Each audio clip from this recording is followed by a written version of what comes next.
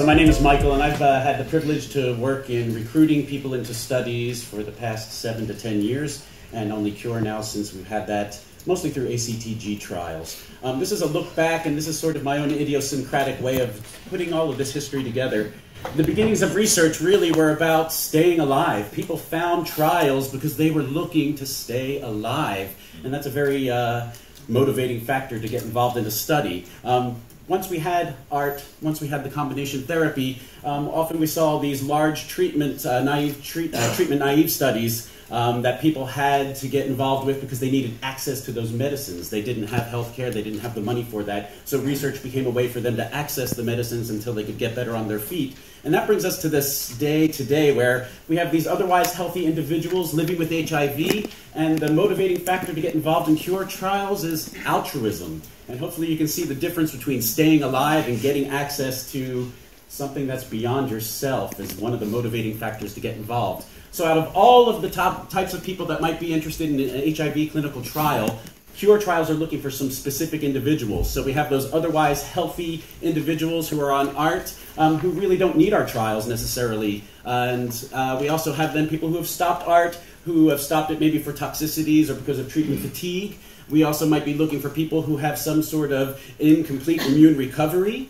or people who fail to suppress on ART their HIV. We also specifically might be looking for people who have HIV and cancer, and they might already have been treated and in remission, or we might be needing people who are needing cancer treatment as well as their HIV.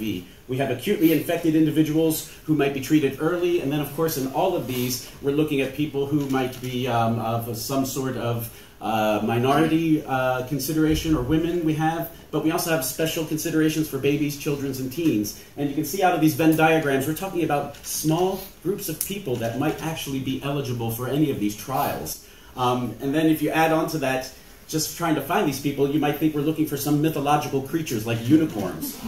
Who are we going to find, these unicorns? It's small numbers of people that we have, and then add these other barriers that we have. We have limited time and resources for researchers. We have inadequate engagement and education for the community.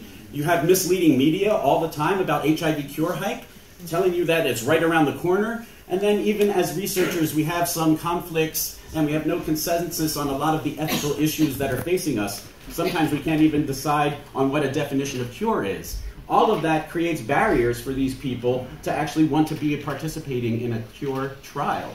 So how are we going to take those unicorns and make them into cosmonauts? That's the questions that I have for you. Because it's going to take some really special people, and we're going to need to get some training for them and some education to make them into those cosmonauts that'll understand that they might not actually be cured, but they're going to help us get to a remission or to a cure. How are we going to get there if we don't have the sort of support systems around that to make them into those cosmonauts? And you have to remember that those cosmonauts are human, and they're not going to be immune from the perceived benefits of participating in a cure trial. And I'm going to get more to that towards the end. But there are certain definite risks that people have told us already through the qualitative research that the Martin Delaney Collaboratory CAB members have done. And so this is from the paper that was done by Dubé, and we have some of these things are just definite deal breakers. The activation of genes that could cause cancer. People don't want to be involved if that's going to happen. They don't want any sort of drug resistance to be developed, and any sort of toxicities or side effects. They told us that that's not in the realm of possibility for them. Procedures. People do not like spinal taps, and definitely they've heard stories about bone marrow transplants, the biopsies that go on there and how painful they are. They don't want anything that has to deal with that. Also, one of the interesting things in terms of side effects, hair loss. That, if they're going to face that, they do not want to participate, that possibility. Also, vomiting is one of the things that came up there. But the number one thing that kept people from wanting to participate in a trial is transmitting their virus to another partner. If they're going to get rid of that sort of undetectable, equally untransmittable, that thing they fought to have, they don't want to participate in the trial. So that is something that we're really going to have to think about when we're talking about treatment interruptions, because that's a very real possibility. So I have these two individuals up here as examples of trying to manage expectations. On the one side is John's story, and John is used to be a CAB member for defeatHIV, and I put the slogan of his story there, "I could die cured." Way back when we did our first community science event with our two PIs, one of our PIs mentioned having a trial open up where someone would not need to have cancer just with HIV alone, and it dawned on John that he could die cured. And that was such a liberating and motivating experience for him that he thought he was a perfect candidate for cure trials. He saw himself as a way of giving back to research that helped him keep alive for 30-some years, until he went through his first screening or pre-screening process, where he found out that the CMV that he had basically disqualified him from the romidepsin study that he was trying to get into, but probably also all the other early cure trials. And so he went way up high with his expectations, and that just went all the way down. And it was really sort of a hard thing to try to manage these expectations as someone who had a lot of concern for him. And on the other side, we have Gary's story, and you might know Gary better as Patient B. And Gary came to Seattle for a community event, which I wanted to sort of plug. It's videotaped by the Seattle channel, and we have it on our YouTube channel for defeatHIV. I would recommend you all checking it out. It's a great example of this sort of participant-researcher relationship. But even Gary, who's one of the most perfect examples of who you would want as a cosmonaut, he understood all of the risks. He had a very secure sense of what to expect from it. But even when he became into his third or fourth month of not having the virus rebound, he even began to believe that he may have been cured. And there's really no way as a human being to sort of manage those things, especially if you live with HIV. And so when his virus came back, he then went through the subsequent sort of plunge of the emotions and questioning himself and questioning the reasons he got involved in that.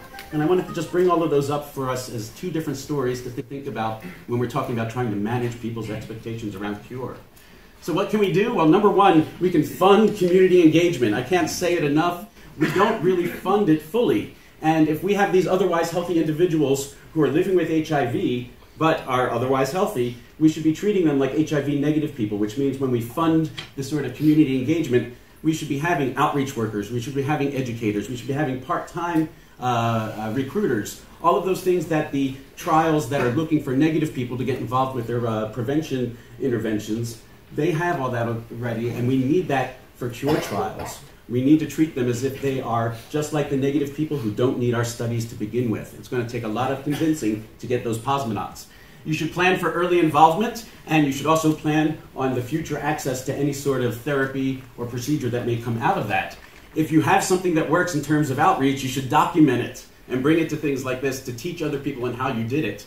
And also another thing that's really important to me is that we need to reduce the disparities in power. Researchers tend to forget that they are in positions of privilege and power when they're talking to community people, and that disparity can really lead to some abuses of power and privilege, and I wanted to keep that in mind.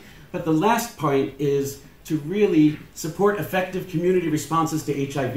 In other words, there are groups and communities that are working on HIV already, and they are perfect people to help you in your research, but you need to be supportive of them, and more than that, you need to be involved with them. You should be supporting your local CBOs that are doing good work in HIV, and figure out ways that you can partner, because you're going to create a fertile field for recruitment when your trials are ready for those people to come to you.